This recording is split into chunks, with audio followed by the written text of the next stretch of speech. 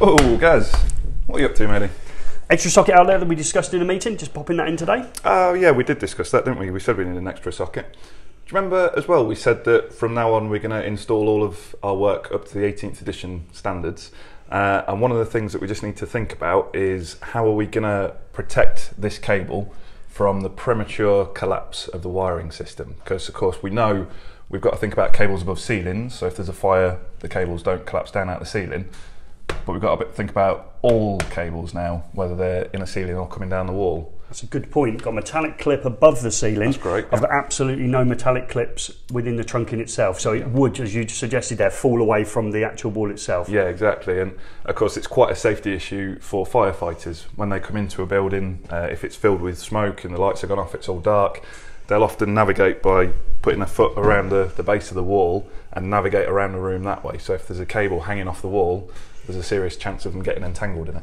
Have you got a solution to the problem? We do have a solution to the problem as it happens. So should we bring the camera in and have a look at these handy little clips that we've got going on? Okay, yeah, brilliant, let's do that. So can you show me these Firefly clips then, Joe? Yeah, absolutely. I've got an example of one here. These have been very kindly donated to us by David Burt of Marshall Tufflex, along with some trunking, which we'll discuss in a moment.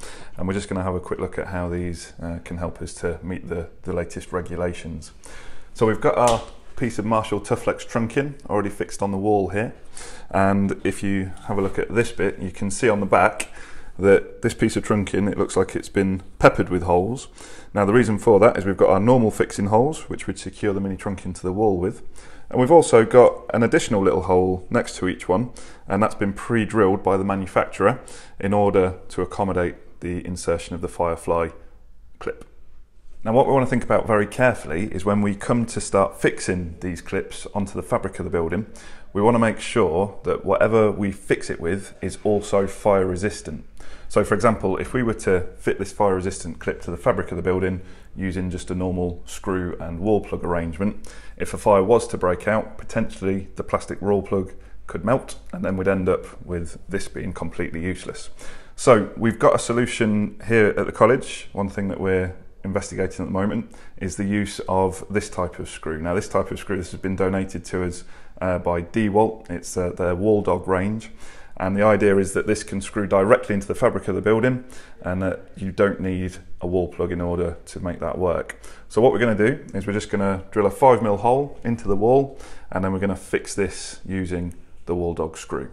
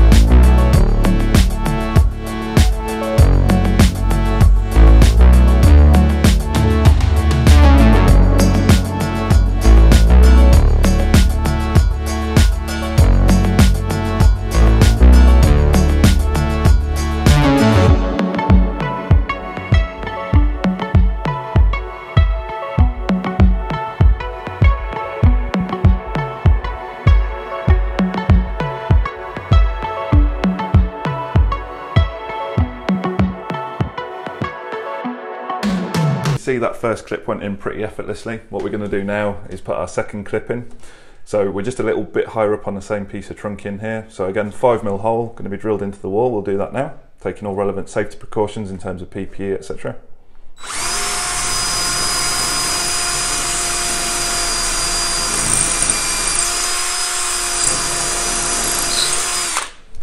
So that's our 5mm hole drilled in, no problem. And now what we'll do is insert the clip into the trunking. As you can see, I've just pulled the wire out of the way there temporarily.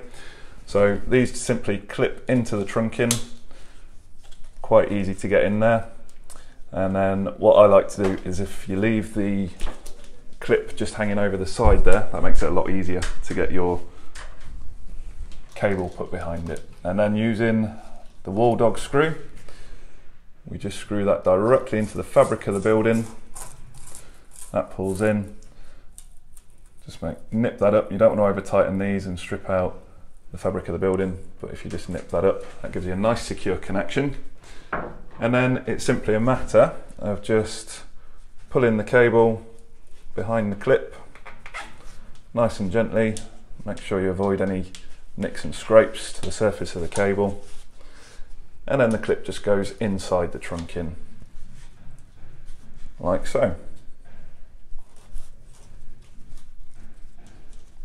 And as you can see, that is really nicely retained behind there. Should fire break out in this area, the trunking will melt, the cable insulation will melt, but these clips are here for the duration now, and that's going to help prevent that from falling out, just meeting up with the latest requirements, the 18th edition. So at the moment, there's no official guidance on how far apart these clips are going to be spaced. It's very likely there'll never be any official guidance on how far apart these clips are to be spaced. It'll be down to the judgment and experience of the installing electrician. What we've done here is we've spaced these quite close together, just to illustrate a point here. If we were going to install these on site as electricians, we've taken the decision that we would rotate the orientation of the clip. Now, if you look at the clip, you can see there, it's got a little return leg in order to hold the cable in the horizontal position as well. So that's going to stop the cable from falling out to the left or to the right. But by rotating the position of the clip, the orientation of the clip, we're just maximising the potential of the clip. We're making sure, even more so, that it won't fall out to either side and then fall forward.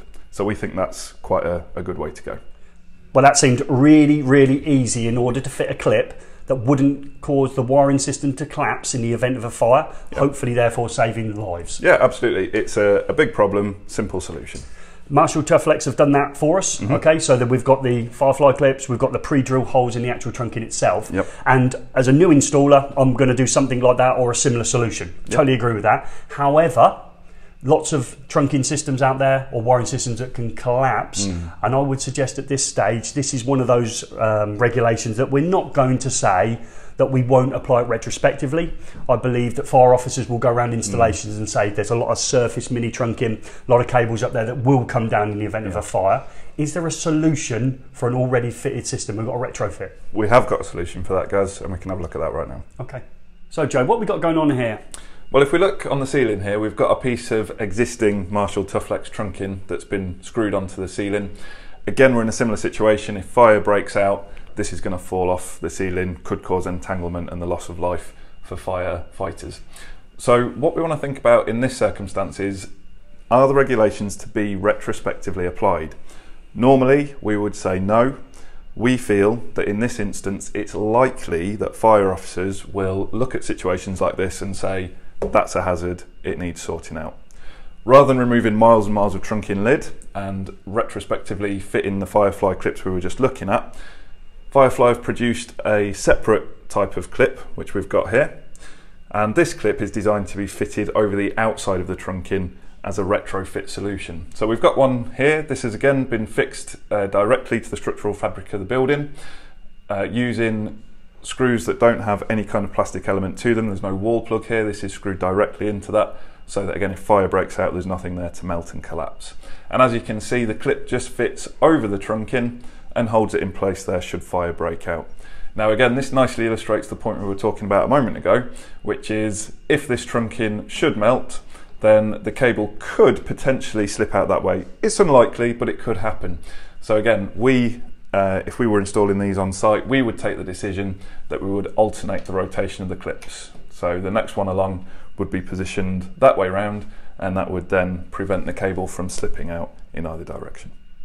So as you're watching this video, maybe the 18th edition has now been launched, and you can see how manufacturers and the electrical industry are taking the collapsing of wiring systems in the event of a fire really seriously. Is there any other products that we can show the people out there? Yeah, so far we've looked at the solutions for mini trunking, but Firefly also manufacture a whole range of these clips for different sizes of trunking, which is really handy. So here we've got an example that would sit inside a 50 by 50 piece of trunking, and that performs exactly the same function as the previous clip that we looked at, just on a larger scale. It'll hold the cables in there solidly and securely and prevent them from falling out of the installation in the event of a fire. That's really good. We're not a two-man team now, so Matt's just walked past, so we'll just grab him in. He's really chuffed to make a guest appearance in the video. What have you been up to, Matt? This week we've been doing OCUs for the assessing, but I've got a couple more videos on site coming out. On-site with mats. We've got a few more on-site mats. So look out for a few more on-sites with mats as we keep trying to shoot those as well. Joe's joined the team. I'm still in the team. Matt's still with us. And we hope this video has been some help.